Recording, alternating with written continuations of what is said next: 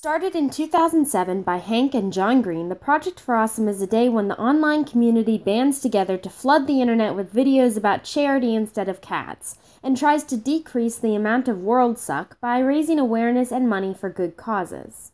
This Project for Awesome, I want to tell you about the Austin-based nonprofit, the Nobelity Project.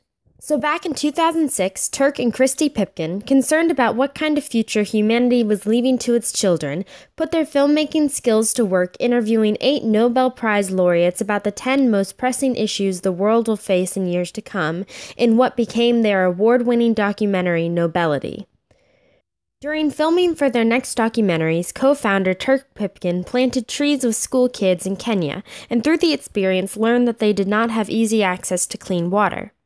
Seeing this as an opportunity to quit saying no and finding excuses for why not to do something, they and others worked together to raise the money to build a water system for the school.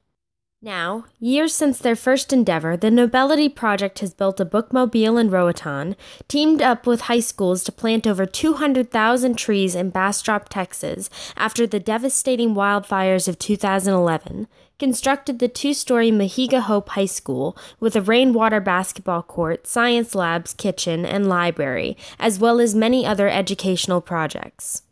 What makes the Nobelity Project unique is that it isn't limited to just one area of aid. They aren't afraid to jump into uncharted territory if it means helping someone in need.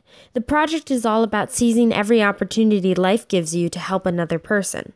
If you would like to support the amazing work that the Nobelity Project is doing, you can go to their website, nobelity.org, and sign up for their email list or donate. You can also go to projectforawesome.com and vote for this video as well as donate. The top-rated charities will split the proceeds from the Project for Awesome.